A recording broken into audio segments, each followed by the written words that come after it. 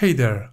If you like to keep the title area tidy, you can now hide the back and forward buttons. Before diving into how to hide these buttons, let's first understand what they are used for. The back and forward buttons are part of the navigation control feature. This feature allows you to quickly navigate through your editing history, such as recently edited files, positions within files where you've made changes or clicked. While these buttons can be useful, the navigation control feature works best when you use keybinds instead of clicking the arrows.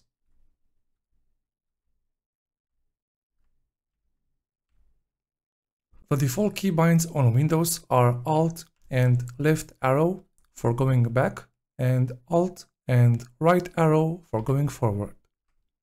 On macOS, it is Control and hyphen for going back and Shift Control hyphen for going forward.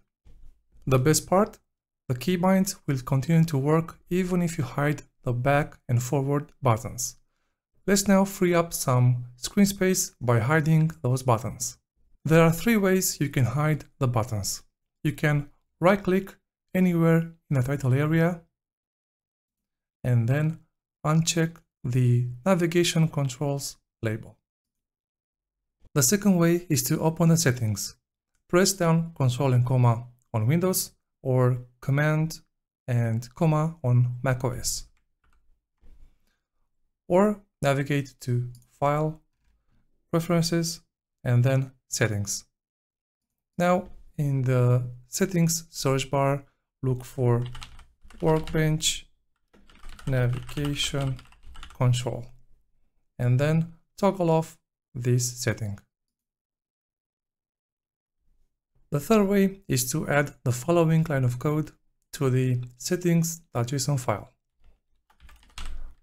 Workbench.navigationcontrol.enable and then set the value to false. And that's it. Now you have more screen space and you can navigate using the keybinds. If you enjoyed this video, consider checking out the other VS Code tutorials on this channel. Wishing you a wonderful day and I look forward to catching you in the next one.